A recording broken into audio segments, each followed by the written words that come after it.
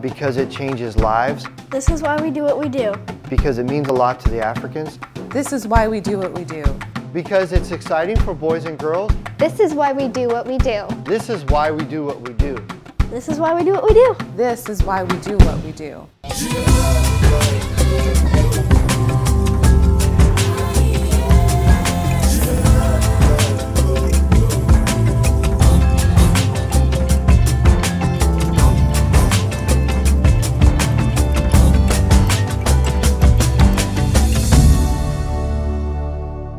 We started out in missions in general in the early 90s and began working with boys and girls in Eastern Europe because there's no children's ministry, which led to Royal Rangers. Once we were a part of Royal Rangers, we got asked by Royal Rangers International to be part of the team and then to coordinate Africa. Half the people in Africa are under the age of 18, so Africa is full of boys and girls. Many of them in areas where they don't have access to children's ministry.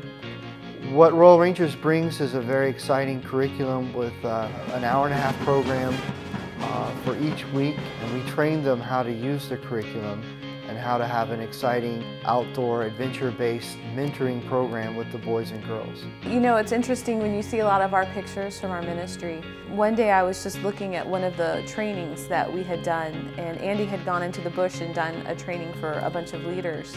And I looked at this graduation picture that they had taken, and they had a bunch of leaders had their certificates out that they had been trained. It was a good 25 or 30 of them. And I was kind of sitting there looking at the picture thinking, you know, wow, 30 people, that's great. I wish it had been 100.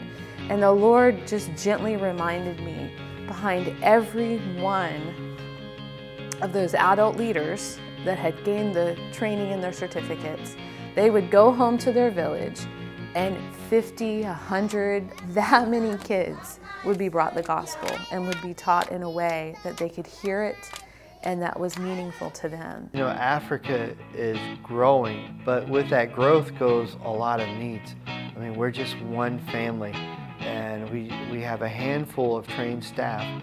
We still need certified instructors from America to come and serve on teams. We're looking for churches to send construction teams to help us with various projects. Our biggest project right now is the East Africa Training Center, which will serve the entire region.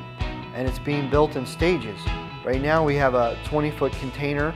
The next phase is to build a tabernacle, and beyond that we want to finish out the tabernacle with dorm rooms, classrooms, large conference rooms, so we can use the facility as a blessing to really the entire Africa region. And we're looking for churches that would partner with us. We're up to the tabernacle stage, but we're going to need funds to help complete the building and even furnish the building. It's going to need classrooms, it's going to need bunk beds, it's going to need pots and pans for the kitchen and blankets and all kinds of things.